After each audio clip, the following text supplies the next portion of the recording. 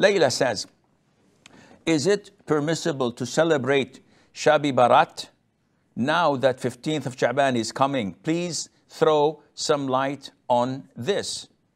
It is an innovation, a bid'ah. Sheikh, I'm going to change the channel. Everything you're asked about, it's a bid'ah, bid'ah. Everything we ask you about, it's an innovation. What is this? Don't you have some leniency? Everything is bid'ah. Your iPad is a bid'ah. Wearing glasses is a bid'ah. Okay, I'm going to cool down. I'm not going to get angry with you. My friend, you have to understand that bid'ah is related to religion. So when someone asks me, what's the ruling on birthdays? I wouldn't say it's a bid'ah because I'm not getting closer to Allah. It's not a form of worship. I would say it's haram because it's an imitation of the disbelievers' customs. But wearing a watch, using an iPad, drinking in a coffee mug, wearing glasses, driving a car, flying in an airplane, these are not religious practices of other religions. And it is not something innovated to get closer to Allah Azza wa Jal. And it's not part of their customs. So don't mix apples with oranges. When we come to the issue of celebrating the 15th of Shabaan, okay, what is your intention of celebrating? He says, to get closer to Allah.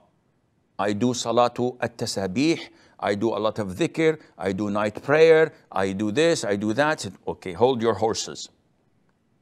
Did the Prophet ever did such a thing? Did the Prophet ever do such a thing?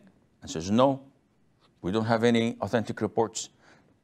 Had the companions done any similar things? Never.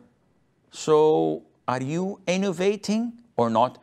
Yeah, but this is a good bid'ah, subhanallah.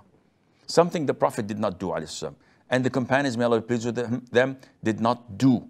And Allah told us at the time of the Prophet, الْيَوْمَ أَكْمَلْتُ لَكُمْ دِينَكُمْ. Today, I've completed your religion and perfected it. So you come and say, yeah, the Prophet didn't do it, but it's a good bid'ah. Give me a break. This is definitely unacceptable. None whatsoever.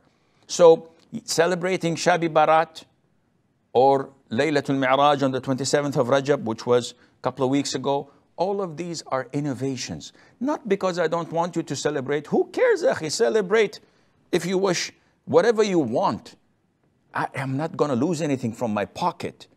But you're asking me about ruling according to the Quran and the Sunnah, and I'm presenting it to you. Do you think that I don't want you to pray? If you say, Sheikh, I'd like to pray 3 hours night prayer, I would say, bid'ah? No, go ahead, pray 4. Pray 5, no problem. If you say, I'd like to recite the Quran like 3 hours a day, be my guest. We encourage people to give lots in charity, to do dhikr, to recite the Quran, to pray voluntary, to fast voluntary days. But when it comes to issues that take you out of the straight path, they will say bid'ah. So know where we're coming from.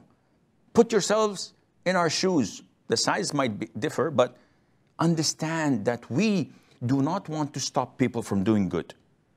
We want them to do the good things according to the Sunnah, not according to their whims and desires and to what Satan is telling them to do.